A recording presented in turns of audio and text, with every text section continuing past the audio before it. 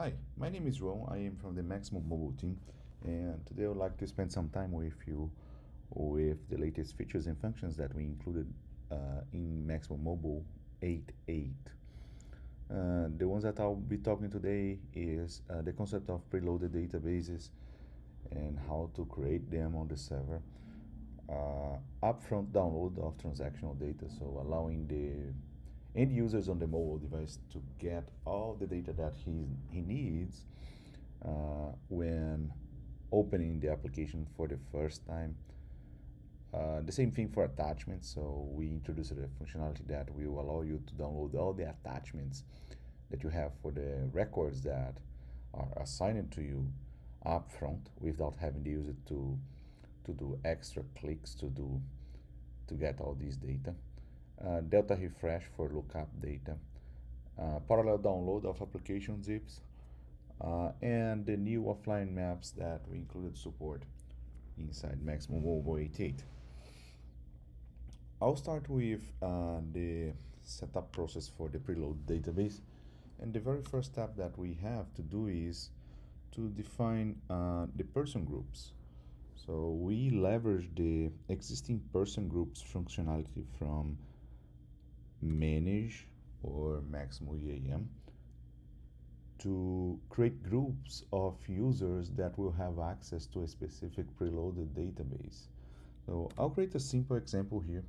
So I'll create a new person group for Maximo Mobile. This is only a group. This group will not affect the functionality of the app that we have today. So it's not a way to grant access or revoke access to the applications that we have running inside Maximo Mobile. This is just a logical grouping for users to give access to the preloaded database. The first thing that I am doing here is creating a new person group for Maximo Mobile. And as you can see here, I included MaxAdmin as the group default.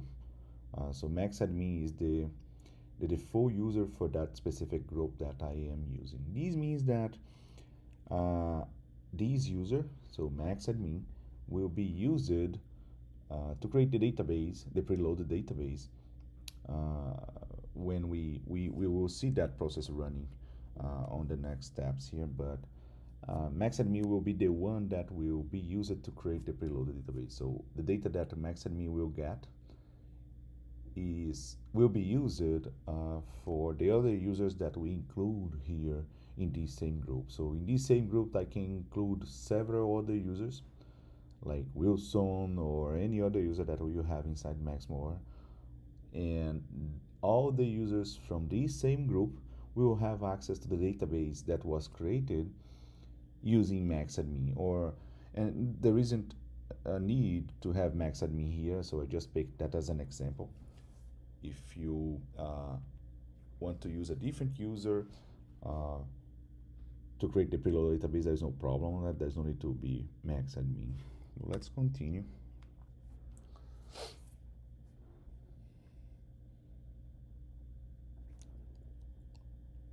This sequence is a required value, and here this is all we need. So I created the group, and we can move forward with that. The next step for the preload database is to set up the cron task. Is the cron task definition that will run to create this preloaded database on the server. So you will have to, we will do the setup defining how often this cron will be executed. This is the name of the cron, is provided out of the box with Maximo Mobile. You can duplicate one of the instances that you may have, or the instance that comes out of the box. So I'm creating a new instance named mobile DB, and I will define that to be executed every day at 1 a.m. right? So I don't want this process to run during the day, just to avoid that to impact on the server performance during the day where you have more users using your server. And the schedule of this Chrome is something that you can define based on how often your data will be changed. And for this preloaded database, we are talking about the lookup data. So we are not including the transactional data. And by lookup data, we mean the records that does not change very often and will be included in this preloaded database for the end users. The transactional data, like work orders, inspections, and service requests, those are being downloaded without the preloaded database because this data is being changed very often. And if we include that in the database, in a preloaded database, it's very likely that right after 1 hour, after a couple of hours, this data will be outdated and the user will have to download again, or the preloaded database will have to be regenerated again. So whenever we talk about preloaded database, we are talking about lookup data that will be included in this database and will be made available for end users whenever they connect from the app inside Maximo Mobile. Important step here is the run as user parameter of the Chrome needs to be a user that is in one of the person group that we defined previously, and this user needs to be the full user of that specific group, otherwise the Chrome will not create that preloaded database. Here I just clicked save. There are two parameters here, two important parameters here, the page size and thread count. Out of the box, the page size is set as 2000. This is used to define the amount of records that will be retrieved when we are querying Maximo's database to get the records. So it's a backend process, but you have a little bit of control here on how it will be executed, and a thread count. So if you want more speed and more performance, you can add more threads to the generation of this preloaded database on the server, and it will create faster to you. The 2000 is, as I said, 2000 is the full value. Thread count, define how many threads will be used. The history tab of the Chrome contains details of the execution of this Chrome. So every time the Chrome is executed, you can check when it started, when it completed. In case of any error or warnings, we also put it there in the history tab. So there will be a lot of information in that history tab to help you as an administrator to understand what's going on during this process.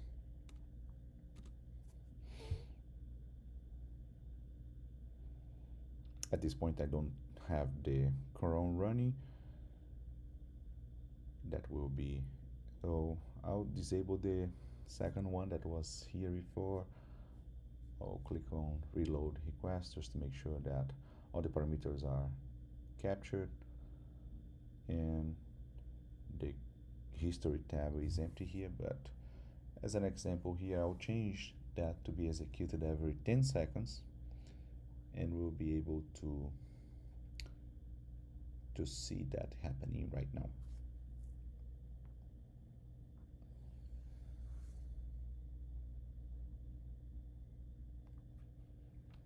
I will refresh the record just to get the latest information on the history tab. As you can see here, the Chrome is running and it started its execution. So the history tab is being populated. The schedule that I did for every 10 seconds is something that you should not do because you do not need to recreate database every 10 seconds. On a daily basis is totally fine. Every 1 day and at 1 a.m.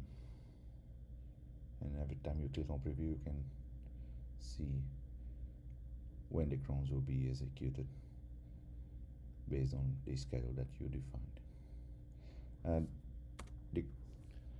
the result of this Chrome is a preloaded database that is stored inside Maximo database. So it's a encrypted SQLite database that we store inside Maximo's database. And this database will be made available for the users when they come from the device connecting to the server. So whenever they open the Maximo Mobile application and connect to the server, they will get this preloaded database that we generated here. And the database will be presented for the end user using the association that we define on the person group. So anyone that is inside the same person group that we previously created will have access to this preloaded database that is being created by the Chrome. In case your user is in more than one person group, when he opens the mobile application, he'll be prompted to select what is the preloaded database that he wants to download to his device. So the user A can be in more than one group, and he'll have access to both preloaded database, one per time. Here in the device, I'm going to connect to that server that we were seeing. So for this example, I am going to use maxadmin to log in this server and to get the preloaded database. I'm using saved passwords here, and I can open that with biometrics. So here I'm doing the onboarding process of the application. So this is the very first time that I am opening the server after the application installation. I will do all the process here of the onboarding that we are already familiar with. That this is not new. And one important thing that will happen here is the app is already communicating to the server and getting all the information that is needed from the server. So as you can see here, the preloaded database that we defined on the server is now being downloaded to my device. So I'm holding that here during the download, but the download is super fast, so it doesn't take long, and we are talking about a large data set. So after the download is complete, we also apply an encryption on top of this data to make sure that your data is encrypted inside the device. So in case someone gets access to this device or this database that is in the device, the data is fully encrypted and he will not be able to open that. Second important thing on this release is the app download process. So we have several apps that comes out of the box that works inside Maximo Mobile, and there is also the possibility to duplicate the existing apps, right? So the Technician app can be duplicated, or you can even create new apps from scratch.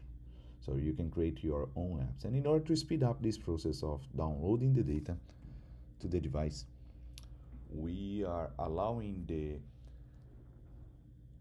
applications to be downloaded in parallel mode. So I'll continue the process here, and as you can see, the downloads will start to happen in parallel mode, and that is speeding up the onboarding process.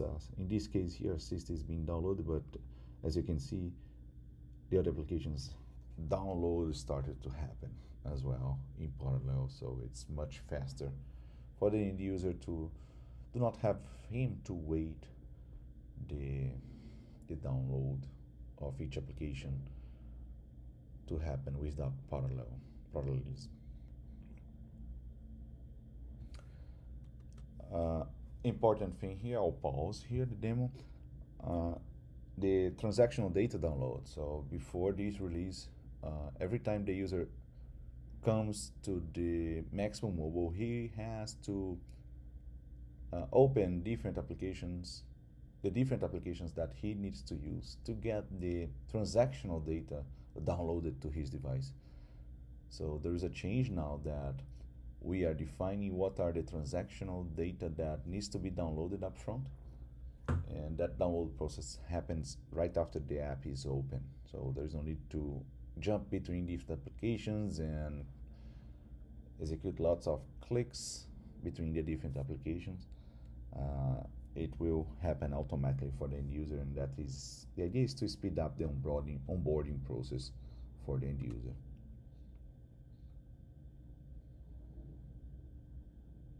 I'll continue the demo now. The data is being downloaded. So in this example here, I'm downloading data for the technician application. The name is Tech Mobile, the internal name, and all the work orders are being downloaded at that time. Same thing here for service request data, and as you can see, the second item there is the attachments of the work orders that were downloaded. We are also downloading them up front, so without having the user to click on each work order and go to each attachments to have that records inside the device. So we are downloading everything up front and making it available for the end users without having him to download that inside each app. The same thing for the other applications. So I'm now downloading the attachments for SAP's request, and the transactional data for all the other applications are also being downloaded. Inspections as well, the transactional data for them.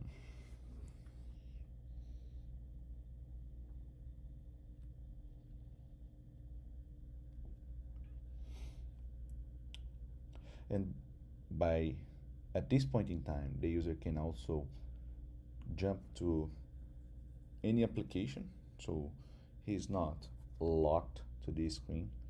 So we were able to complete some of the download already, and he can, of the technician application for instance, and he can go to the technician application and start to execute his work, and the existing downloads of the other apps will not be impacted.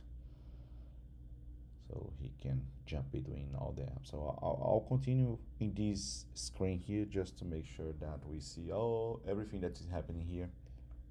All the data that is being downloaded will be displayed here inside this data update page. There is a cloud icon with a sync badge on top of it on the bottom of the screen, and this means that data update is happening,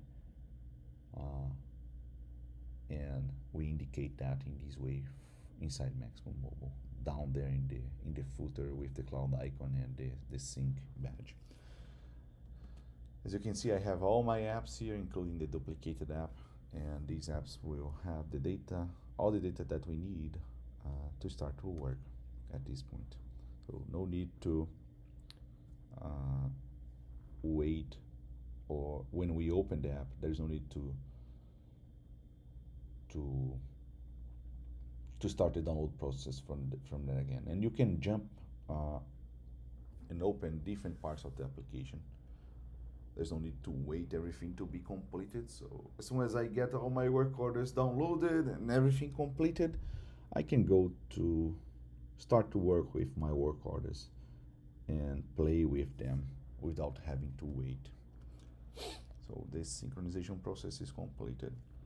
And one thing that I'm going to do now is I just put my device in airplane mode, and the device detects that, the application detects that, and I have all my work orders here that were downloaded up front, and all the details of the work orders will be here as well, including the attachments. So the attached records will be here. So these are two examples. There's a big PDF here that was downloaded up front for that manual for that specific pump running there, that is related to that work order. Same thing for inspections. So all the inspections records were downloaded. I am in offline mode now. I can play with the records. Just click on start inspections, and one thing that you see down there is the cloud icon with a badge saying 1 means that I have a pending transaction to be sent to the server, since I am in airplane mode, and the application detects that and indicates that as a badge down there in the data, in the cloud icon. As soon as I get connectivity back to the server, that transaction will be sent automatically to the server, so in a transparent mode. So I'll disable the airplane mode now, and the transaction will be sent automatically to the server. And the cloud icon doesn't have the small line on top of it to indicate that you are in offline mode.